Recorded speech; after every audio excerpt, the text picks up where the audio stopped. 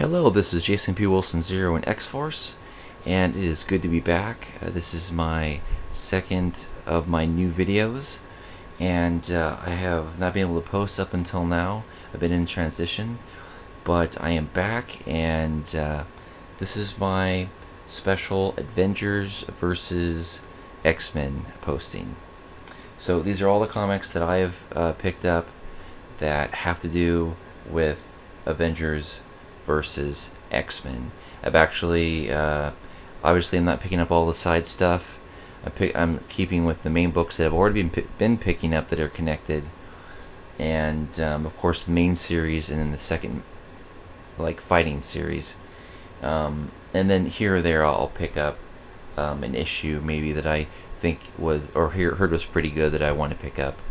But to get the full, complete, every side story, I'll just pick it up on trade. But first up here for my Avengers versus X-Men postings is, now again it's been a while since these new postings that I put up, but I'm back and I'll be posting weekly again. So first here is the Versus. Now obviously this is not the main series. This is kind of a second main series. It's basically what happens in between what's going on in the main series. They're only on number 2 of 6, where the main series is already on round 4. Now, a lot of times these secondary series aren't necessary, but I had to say this one is. It's action. It's all action, and that's a good thing. Both these issues were really strong.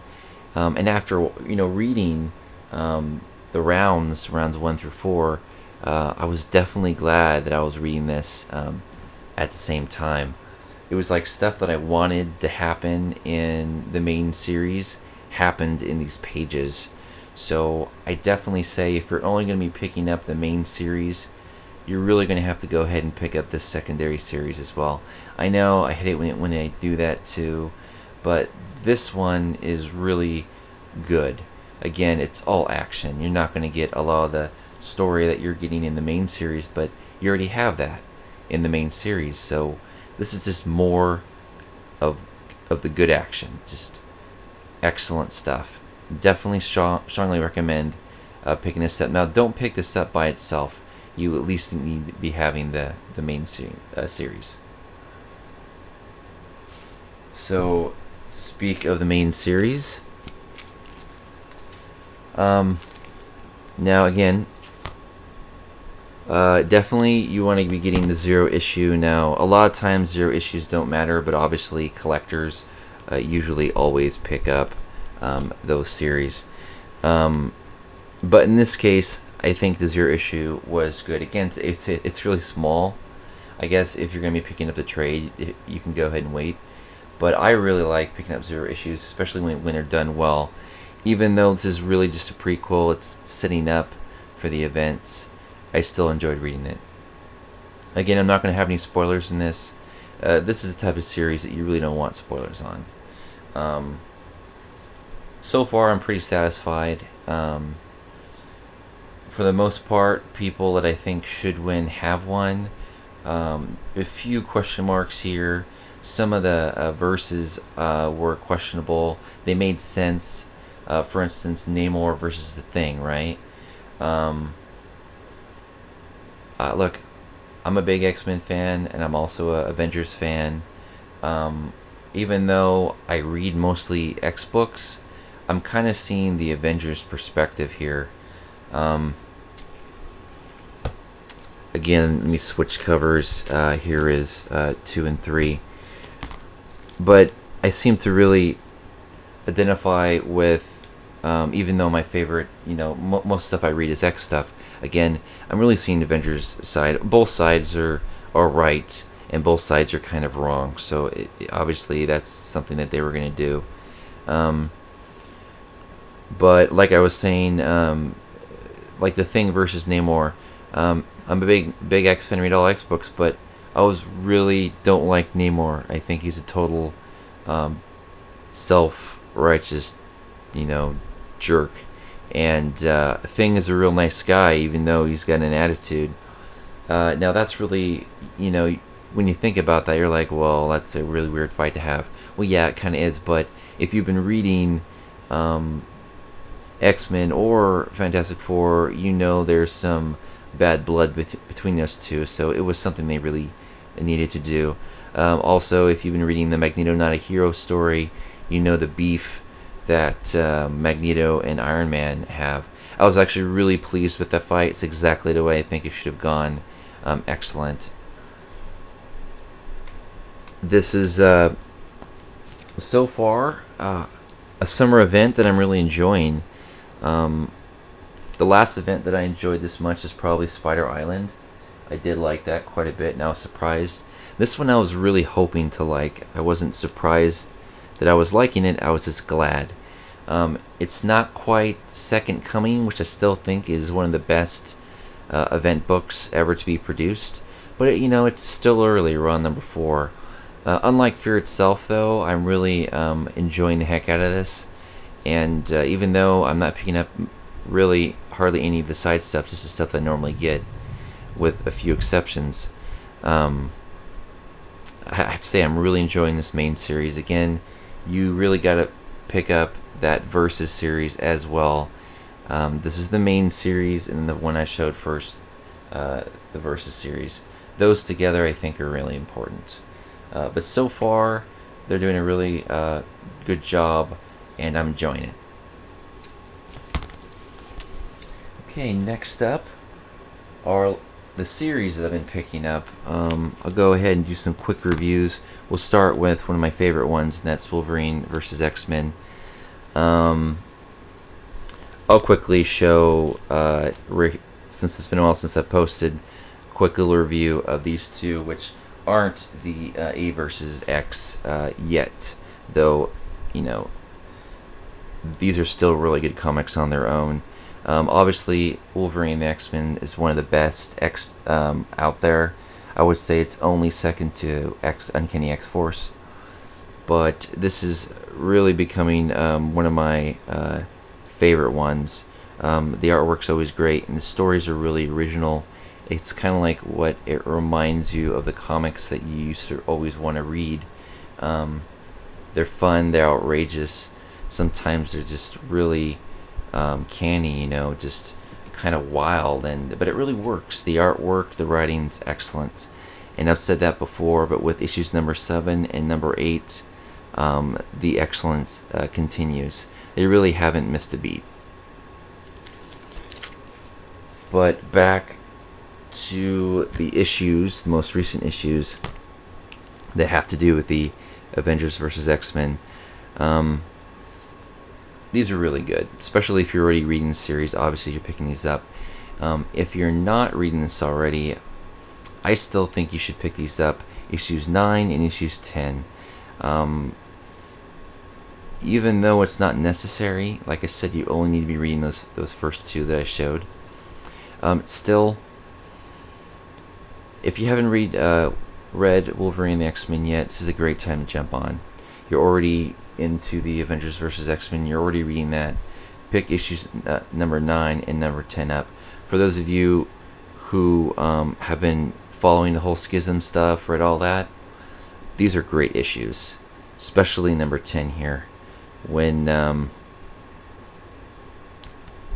Cyclops comes and visits the Jean Grey school. So it's great. It's mostly what I wanted to see. I cannot wait for issue number 11 to come out. But on their own, I think that they're a good choice if you want to look for a side issue of what's going on in Avengers vs. X-Men. Again, it's not necessary, but if this is a great introduction for those of you who have not been reading this comic. Definitely one of the best must-reads of Marvel. Wolverine vs. X-Men, excellent. Now that's no surprise. Everyone gives it praise. But this actually has been a bit of a surprise to me. Again, I'll show the issues that I have that don't exactly connect yet. I just haven't posted these yet. I've been really lately been enjoying Uncanny X-Men. Now I got it because I wanted to have both perspectives, both Wolverine's and Cyclops, even though I clearly was on Wolverine's side with the whole schism thing. Still, I've always, read X books, and they relaunched Uncanny X-Men #1, and I thought it was a great time to just go ahead and start reading Uncanny X-Men again. And the first story arc or so were good, but I was really considering, maybe I should not pick it up. But I'm glad I stuck with it because it's just gotten better. I really love this artist that's on right now. I believe his name is Land. Whenever Land has been the artist on Uncanny X-Men, they've been some of my favorite issues. I believe he did artwork for Ultimate Fantastic Four, and I remember reading that, and I loved those pencils. I loved it. And so I recognized his artwork right away when he started doing Uncanny X-Men, and I started enjoying the heck out of it. Again, these issues are leading up to the Avengers vs. X-Men, but all three issues, number 8, number 9, and number 10, were absolutely great. Especially issues 8, and then the next two I'm going to show you because they're the artists I was talking about. I just love the way that he draws. Land draws and pencils. Period. Everything I've seen him do, I just really like his style. There's something about it. It just draws me in. It's very unique, and obviously his art style really just is easily recognizable. In fact, he's one of those artists that I've been enjoying so much now that I really want to see other stuff besides X-Men and besides Fantastic Four Ultimate that he's done. I enjoy it that much. The artist side, I think the writing's very, very well done, and I think Uncanny X-Men has been one of those titles that's just been getting better. Even though it's not quite Uncanny X-Force, it's not quite Wolverine and the X-Men, it's still a comic that I'm definitely going to have in my collection, and if I was only keeping a handful in my saver, this would be one of them. That's how much I've been enjoying Uncanny X-Men, even though, I'm totally not on Scott Summers' side of all the stuff that's been going on. I still love all the characters, and it's really good to see both perspectives, and I think they're doing a really good job with it. So now to talk about these particular issues, numbers 11, number 12.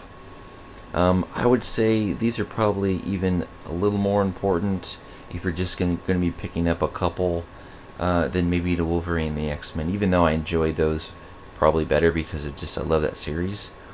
These are more, I don't know, I guess the style, the action, stuff that's going on. When I read rounds 3 and 4, and I read verses 1 and 2, and then I read these, they just all connected really nicely. You got a little bit of stuff that already happened, getting a different perspective on it. That happens a lot with these side issues and stuff. But it's done well. Again, I love this artist, and the artwork was just perfect, beautiful.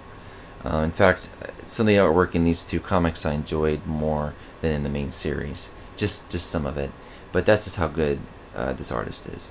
The writing's solid, and again, Uncanny X-Men has been a really nice treat because it's only gotten better. So I can only hope that they keep Land doing artwork. He comes and goes, but I would like to see more of him and more of this excellent writing done by Gillian. Definitely a comic that you should consider picking up as the side issues for Avengers vs. X-Men. Now, last but not least, this is actually a second printing, but I don't read the new Avengers right now. I've read it before. I know it's really good right now. I've heard nothing but great things about it, and the issues I picked up were really good. but I figure I'll just wait and pick up the trades, because it's definitely, the New Avengers is one that I want to get the full collection on trades. But I did pick this particular issue out when it came out in second printing, just because I think of all the ones that I heard about, this is one I heard about a lot, and it really has to do with Wolverine, and he doesn't actually, you don't get the full conclusion what's going on, but it fits in nice with all the other books I was showing you, especially in the main series.